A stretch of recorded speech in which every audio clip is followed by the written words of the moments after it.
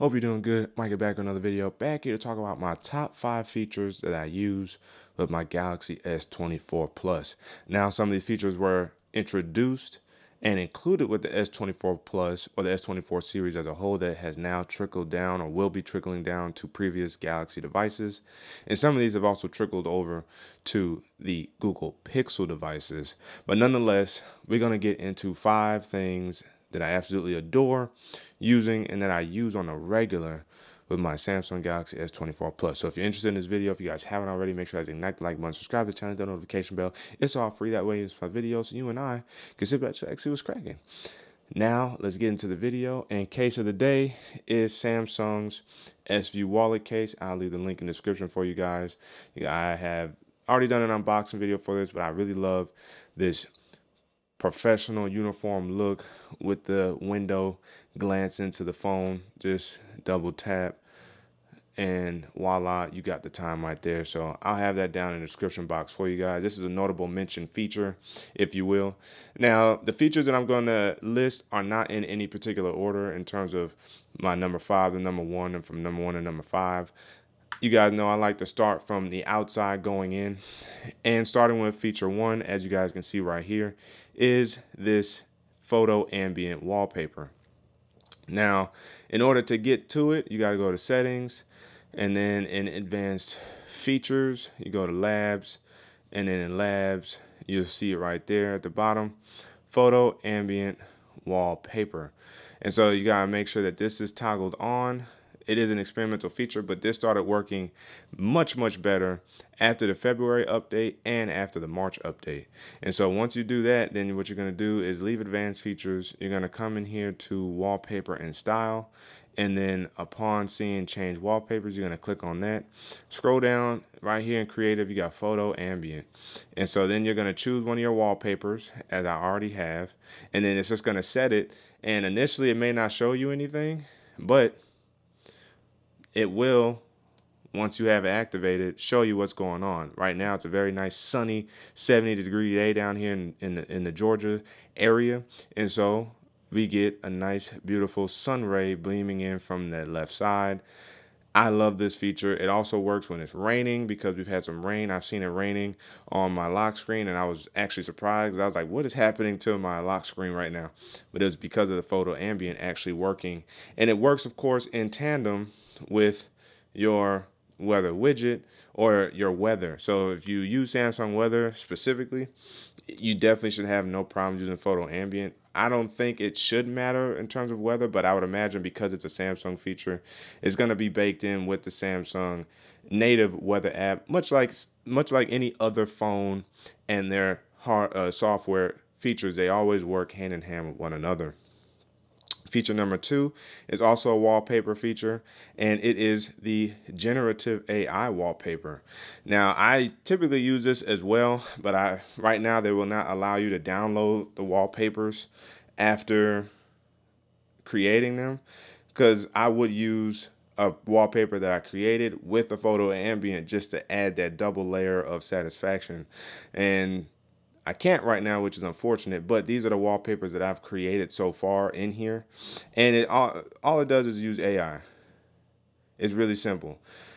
All you got to do is choose one of these topics down here. So let's go with terrain over here on the left. Upon clicking that, this is what it gives you. It says surreal beach in shades of silver. So you can change any of these out if you wanted to, because I like that. I actually might keep that one in itself. Let's see here. I think I have to set it in order to keep it. But if I wanted to generate, I just hit the generate button. Let's say I didn't want to change anything. I hit the generate button. It's going to now with AI. I'm sure they might use some level of online processing, which I don't mind. I use online processing, and this is taking a little bit longer, but now, as you guys can see, you get some nice, cool looking wallpaper. I wish you could choose them all, right? But it does not necessarily allow you to. So for me, because I like these a lot, I might take this one and I'll set this one for my home screen. And now that's my home screen. So now what I have to do is actually change my home screen's wallpaper or my widgets on my home screen. So that way, oh no, okay, they blend in a lot better there. So that's how you can adjust your wallpaper for your lock screen or regular wallpaper with the generative AI feature. And for me, I am still fair in that I use the AI to create wallpapers, and I still use wallpapers created by actual other artists and users for my aesthetic and support. And so I'm not completely AI taking over, but I do find appreciation for Samsung adding that feature. Feature number 3 is Galaxy AI in general. So coming back into here, if we come back over here to advanced features and we click on advanced intelligence or Galaxy AI, we see that they've added AI to several of their apps and they work very well. But the one that I use in particular on a regular basis is their summarize capabilities. And I usually use that within here. So I'm going to showcase 2 different features here. And so as I mentioned Galaxy AI in general, specifically summarize, I'm going to click on this article, MCU, canceling Eternals 2, Captain Marvel 3, Ant-Man 4. A little surprising that they're going to cancel Eternals 2 because I was actually looking forward to that one. Captain Marvel can be scrapped and Ant-Man 4 can basically be scrapped. But let's say I didn't want to read this whole article, right? Well, by pulling down, you see that center button, the summarize feature. What? Oh, it will not summarize this article for me. Can't summarize content for websites with, oh, so see, now I'm learning something a little bit new. So with Forbes, I guess technically you can't do that, which is very interesting. So I think that may have been an update with the February or March update because I have not noticed that up until now with this feature. So we're going to put the Galaxy AI on pause real quick and go to feature number 4, which is circle to search. Now, circle to search, I do like using. So we see we're talking about no Eternals, right? So if I press and hold circle to search, I'm going to come over here and circle that. And now, not only does it highlight and confirm some more information right here, talking about why Eternals 2 was canceled, along with other movies, it's highlighting from this article. What I can do is actually change what I want to actually be searched by Google, and now it pulls up articles about Eternals in general. And look how easy that is. And so I like this because at a glance, right there real quick, if you need information on something, circle to search will provide that for you without you having to leave and go to several different places and have to switch between apps. It'll all do it right there, stacked on top of each other in that material you-like design for information right on time when you need it. So I had to skip to feature number 4 when it came to circle to search because I do like using circle to search with my Galaxy S24 Plus. But now, if we want to go back to Galaxy AI real quick, let's choose this article. No, I can't do another Forbes article. All right, let's do Game Rant. March 21st will be a big day for Horizon Forbidden West. So that's going to be interesting. Now, if I want to summarize this, I hit summarize. The AI button, then I hit summarize. What it's going to do now is summarize this article, and boom, and you see you get all the points. Forbidden West is coming to PC on March 21st, 2024 with graphical upgrades and accessibility features. So that's why it's going to be a big day for Horizon, because it's coming to PC with ultra-wide resolutions, DLSS, NVIDIA reflex, and full DualSense support. So hey, those who have PlayStation or PC and want to get into Horizon Forbidden West, it will be available. And I didn't have to read this entire article to get all this information. It summarized it right there where I didn't have to do a lot of scrolling trying to find the key information that I was looking for. That is what I like about Galaxy AI and the summarize feature. And side note, Google Messages is rolling out emoji reaction effects. So one day that'll hit this phone. It should be relatively soon. Google's not too slow when it comes to rolling out these kind of updates. And what is feature number 5 for the Galaxy S24 Plus?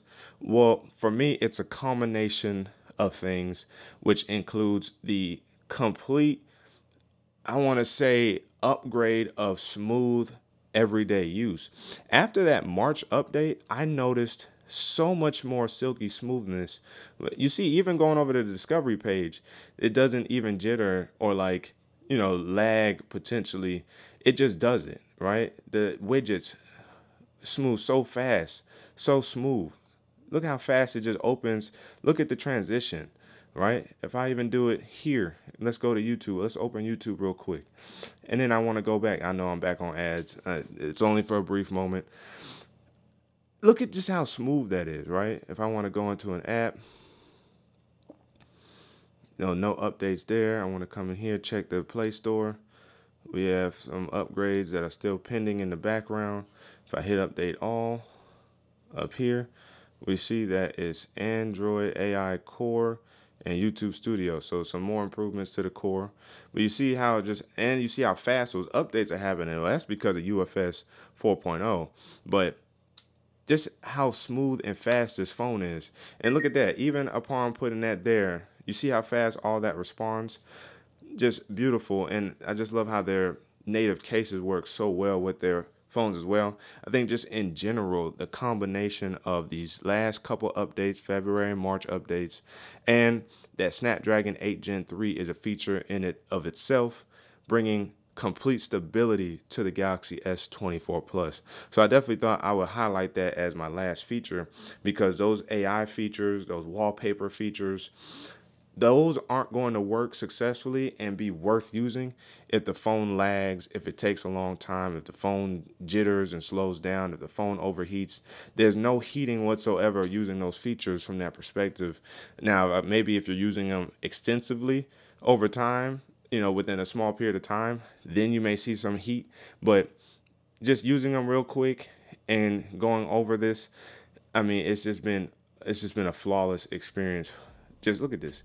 Just a flawless experience, being able to highlight everything so fast with no problems. I'm not waiting around for anything. The only spot you notice a little, lag, if we want to use that term, lag, is when it was generating an AI photo. It had to take a little bit of time to do that, but that's not a big deal at all. The Galaxy S24 Plus, almost 2 months later, has been rocking super smooth. So shout out to Samsung for crushing it this year with the Galaxy S24 series, specifically here with the S24 Plus. So let me know down in the comment section below what you guys think about the S24 Plus. What are some of your favorite features that you guys use? The comment section is open for discussion. But again, as always, if you guys haven't already, make sure to ignite the like button, subscribe to the channel, hit the notification bell.